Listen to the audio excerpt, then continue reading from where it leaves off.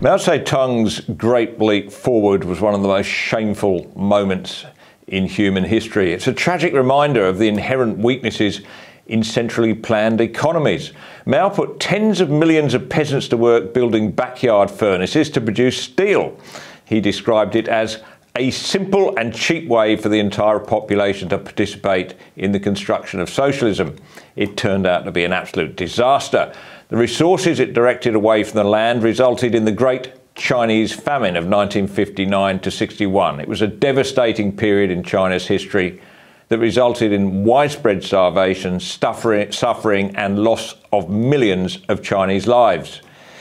Which brings us to Energy Minister Chris Bowen's Green Leap Forward, his great dream of turning Australia into a renewable energy superpower by harnessing the power of millions of solar panels and thousands of wind turbines hooked up by a gigantic new transmission grid. This incredible feat, he says, will be achieved in less than 7 years. By 2030, 82% of our electricity is supposed to come from wind, water and solar power, if all goes according to plan. It won't, of course, because even if you believe that an entire grid can be run on intermittent renewable energy and still be reliable, which I don't, the cost and logistics of this grand exercise, hatched by bureaucrats and ticked off by the minister, make it impossible. This graph shows the progress of wind, solar and hydro power. 20 years ago, it contributed about 10% to the electricity grid, almost all of that hydroelectricity. Today, after countless tens of billions of dollars have been spent, we've reached 30% and we've only just begun.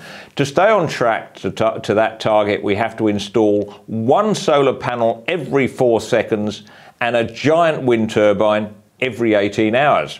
Everything has to go right. Investors must part with billions.